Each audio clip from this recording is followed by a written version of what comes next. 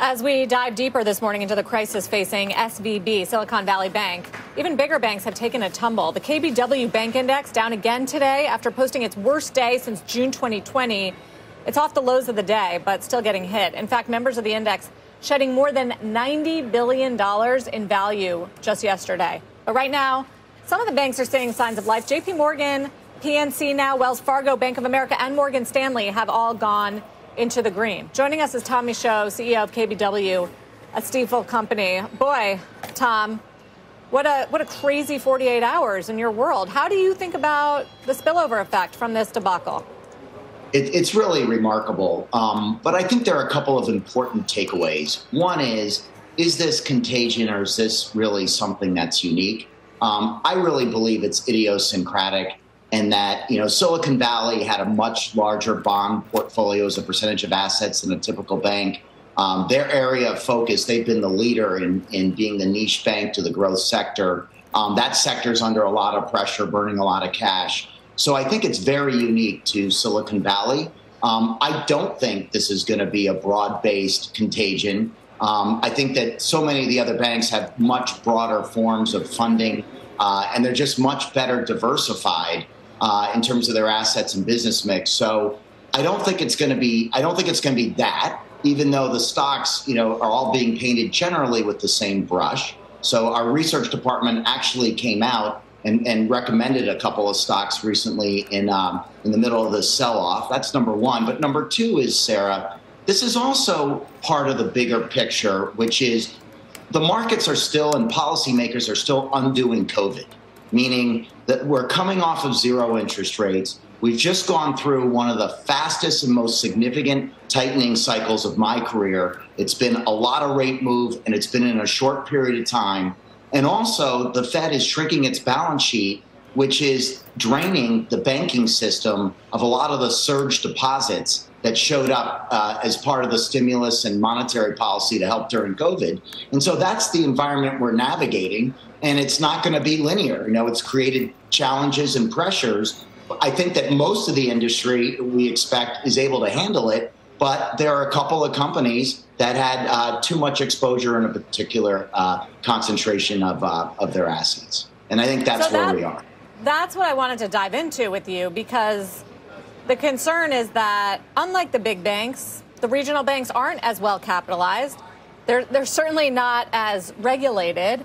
And we don't know exactly how well they've been managing this interest rate risk in the face of what has been a rate shock, a very quick move, and a very big inversion of the yield curve. Yeah, I will tell you, the question isn't about the type of regulation. The question is, are they regulated enough? I can assure you they are regulated enough. They may be regulated differently, but they're regulated enough. So I would address that point. I think the message of the last couple of weeks in banking is you want diversification. Having all your eggs in one basket makes you very prone to changes in that sector, or having too much concentration on your balance sheet, in the case of the bond market, might not be a good position to be in.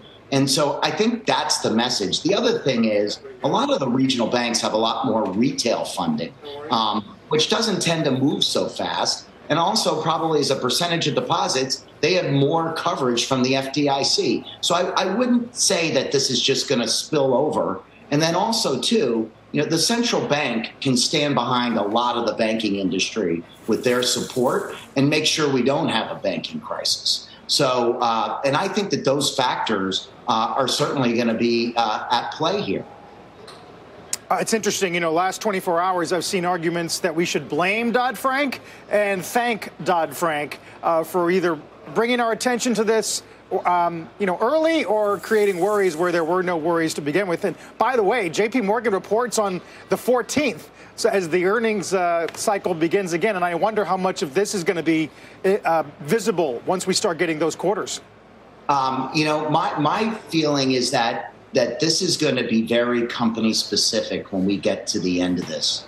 The banking industry, the regional banks are still very well capitalized. They're not maybe as well capitalized as they were a couple of years ago, but the banking industry is still pretty well capitalized. I think what we're going through is just the fact that FDIC deposits are shrinking as the Fed is shrinking its balance sheet. And that's what's unusual. We downgraded the banking sector in December because we felt that there was going to be a lot of revenue growth headwind. And I think that, we're seeing it maybe a little bit more starkly than even we thought. But I still think it's a question of earnings growth, not a question of solvency with the banking industry, even though the stocks today are suggesting otherwise, which is why our research department actually came out and kind of rallied around a couple of our core recommendations. So are you saying that they're not in this same sort of problematic stake where they're funding their long-term treasury holdings with deposits that are now bailing? Look, the whole banking business is about duration. What I can tell you is Silicon Valley's bond portfolio as a percentage of their assets and as a percentage of their equity was extraordinary, okay? Extraordinary. Did not look like a typical bank's. A typical bank has a lot more diversification to their balance sheet, and that gives them multiple sources to provide liquidity. And so I view this, if we were to look at a peer group analysis, you would see that Silicon Valley in that regard was an outlier. So the rest of the industry, I think, is on more solid footing to handle this liquidity moment. Doesn't mean there won't be pressures. There's a tremendous competition for deposits right now because of higher rates and because the Fed's been draining liquidity out of the system. That's a competitive situation, in my opinion, not a solvency situation, in my opinion. All right. In defense of the regional banks, Tom Michaud, it's great. You make your luck. We've had such good guests on this topic today. Thank you very much.